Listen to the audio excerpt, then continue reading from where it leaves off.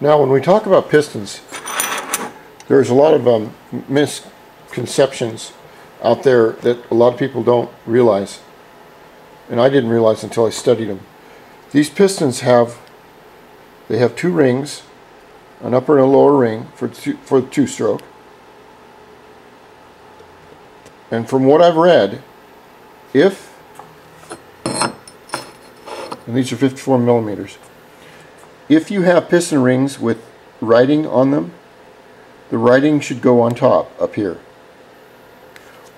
Also, your piston will have a little arrow on it. Right here, there's one.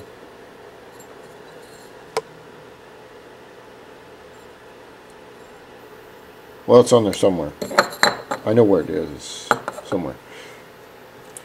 Anyway, what the major myth about the pistons is, with piston rings, people think that due to the fact that the rings are spring tensioned here, that they hold the cylinder, they hold the compression from the explosion right here by pushing outwards from spring tension, which is completely wrong. Okay? What happens is this. If you'll notice, the spring, the piston rings, and how they can move freely, they always have to move freely. You see that little spot right there? That's where the piston broke. That's what got sucked up into that's what caused all those little dots. Anyway, what happens is, we get to the top of the cylinder right here, okay? And the piston fires off. Bang! What happens is the flame and the explosion travel down this edge right here, and they don't hit the top of the ring and stay there. What they do is they get under the ring, okay? Now stay with me here. The explosion goes under the ring, into this groove, and into this groove, the explosion itself, and that will push the ring out and hold it against the cylinder bore right here, because there's tremendous amount of energy being released in that explosion. That's why if you ever redo pistons, you want to make sure that the best way to take these on and take them off is with what's called a ring expander. And I don't have one, but I need to get one. But you want to make sure that all your piston rings can move around freely. There's always a pin, two pins in a piston.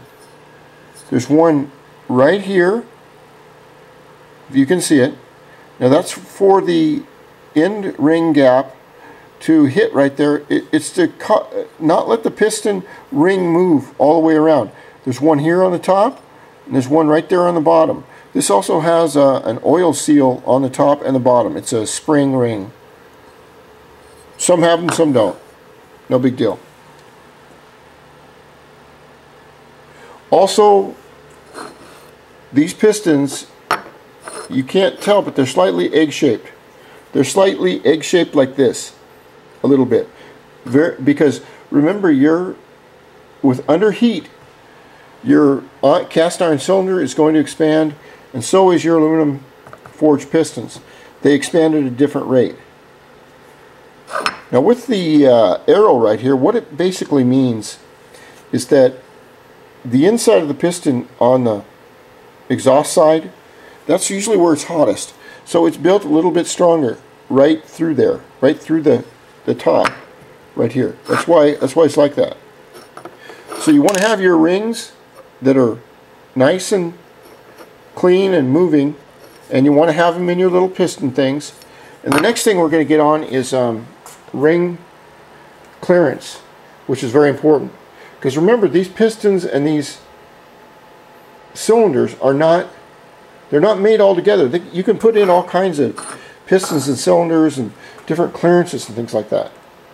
Okay, now we'll get into ring clearance.